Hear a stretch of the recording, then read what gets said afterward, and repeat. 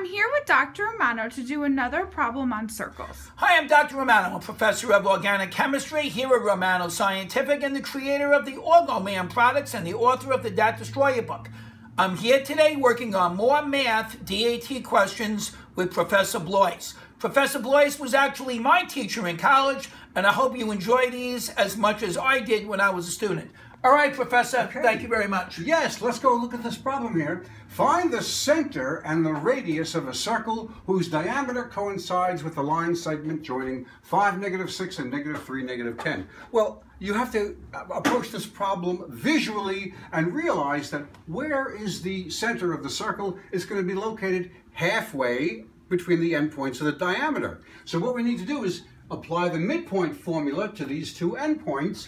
The midpoint formula for 2 points, x1, y1, and x2, y2, is simply the average of each of the coordinates. x1 plus x2 over 2, y1 plus y2 over 2. And for the 2 points in question, we have 5 plus -3 over 2 for the x coordinate, and -6 plus a -10 over 2 for the y coordinate, and that will simplify to 5 minus 3 is 2, 2 over 2 is 1, -6, -10 is -16, -16 over 2 is -8. So there we have, that's where the center of the circle is. That's the center of the circle, 1, -8.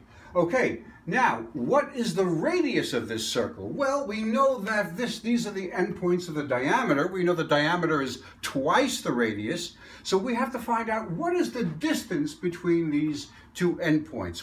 That distance will give us the diameter. Okay, we use the distance formula, which comes out of the Pythagorean theorem. Distance is equal to the square root of the 2 points, x1, y1, x2, y2, the difference in the x coordinate squared plus the difference in the y coordinate squared. So the diameter of this circle is going to be, the square root of x2 minus x1, which is -3, -5 squared, plus y2 minus y1, which is -10, -6 squared.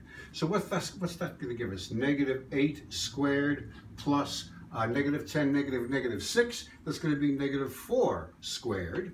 And that's going to give us 64 plus 16, which is going to give us 80. So I know the diameter is the square root of 80, which if I want to simplify that, I know that 80 is 16 times 5. So this is 16 times 5, which is equal to the square root of 16 is 4. It's 4 square root of 5. Now that's the diameter. The problem asks for the radius. The radius is simply going to be the diameter divided by 2, or 4 square root of 5 divided by 2, and that's 2 square root of 5. So there we have it. We have the center and the radius from the given coordinates of the endpoints of the diameter. Okay, thank you very much, Professor Blois. They were solid questions.